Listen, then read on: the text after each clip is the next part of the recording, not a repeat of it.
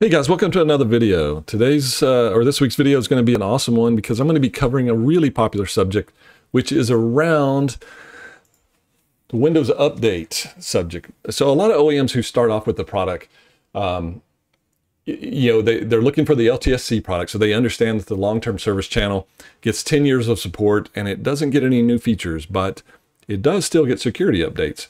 And for some OEMs, they actually really want to just block all the updates and manage the updates offline. So download an offline update, test it out on a machine, and then maybe push out those updates manually to their devices rather than using Microsoft's Windows Update server via the internet. So I'm going to show you guys three very important websites today. All three links I'll put down in the description so that you can visit these websites.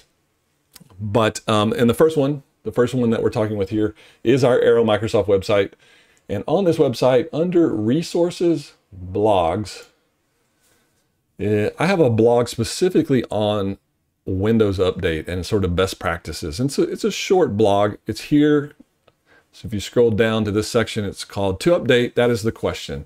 And if you go in and look at my blog here, I wrote this blog back in 2018. So this was around the time LTSC 2019 was launching, but it also applies to the older, 2016, 2015 versions. And everything you hear today will apply to the new 2021 version that comes out soon as well. But if you go through here, I talk about the two different kinds of updates: feature updates, quality updates. LTSC 2019 does not receive any new feature updates. That would force a new build. You're locked into build 1809. But it does receive quality updates. So some OEMs will contact me back and they'll say, wait, I thought you said this doesn't get any updates. And no, it does. It gets security updates. It gets hot fixes. It gets updates that make the product more reliable, more secure. And for many OEMs, that's what they want. So they will connect their device to the internet, leave it where it does get updates, and it will always get the quality updates. But if you don't want any updates, you can also use this blog for the steps that I have documented here, which I'm not going to go through. View the blog. Also, a few extra tips at the bottom. This will help you completely disable updates if you don't want anything. But for those that do, there's two other websites that are really important. So let's talk about the next one. Microsoft Update Catalog. So this is not a very well-known website, but if you just search for Microsoft Update Catalog, you'll find it. I'll put the link again in the description. And this is where you can go to download updates for Microsoft products. And in this case, you can get cumulative updates for the LTSC 2019 based on build 1809. And a cumulative update means everything's been rolled in, and if you download the latest one, you'll always get everything. But there might be cases where you don't want to go to the latest one. You might want to try, one a couple months older, or work your way up to the newest one just to make sure everything works. But if you just want to get the latest one, you just download it and you get all the updates. The trick with this website, however, as you can see, is there's really no menu here. There's an FAQ, a help, and a few links to some news groups and stuff. So you really have to know what you're searching on. And the problem is, if you come in here and search for Windows 10 IoT Enterprise, LTSC 2019, you will not find anything. Those results will be empty. And even if you back it off and just do LTSC, or get rid of that and just do Enterprise, and then even if you go back to Windows 10 IoT, you'll get something, but you'll just get the IoT Core product. The reason for that is this site is using updates for all the different channels of Microsoft products. And IoT is an actual name of a channel, with the exception of IoT Core, because IoT Core is only available in the IoT channel, where LTSC 2019 is available in other channels. So the naming is a little weird.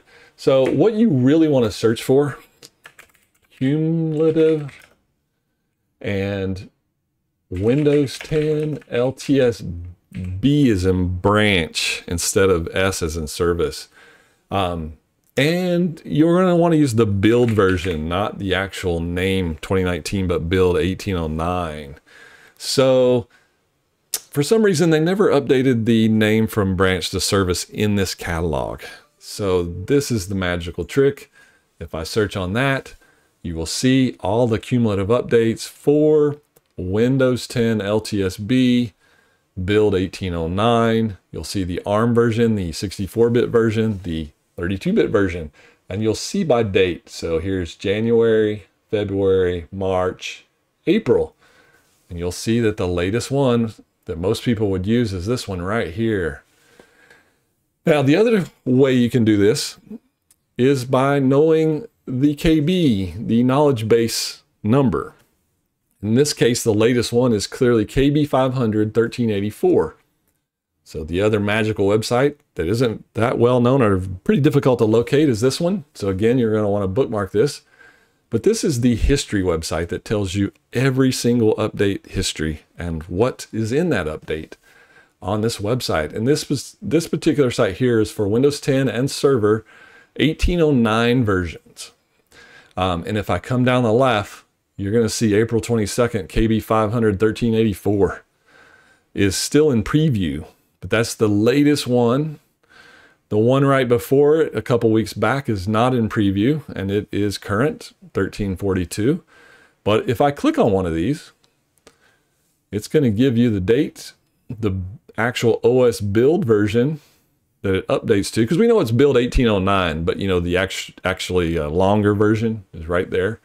And then it's going to tell you everything that got fixed in that build, everything that was addressed with it.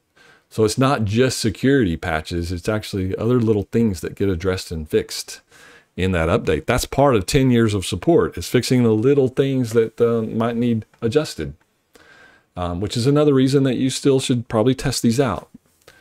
So the other way is if again, if you bookmark this site and you just came here first, then you would have known that, 1384 is the most current one, and you could actually come back over here and you could then just search on KB 500 1384.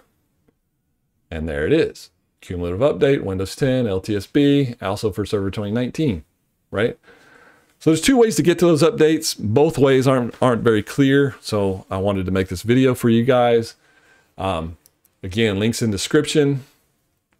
Thank you guys for watching. Make sure that you subscribe, hit the subscribe button. Trying to get my subscribers up a little bit higher. Also hit the notification, that way you'll get each week's new video. Trying to do 1 or 2 videos a week. This is the video for this week. So again, I want to thank you guys for watching.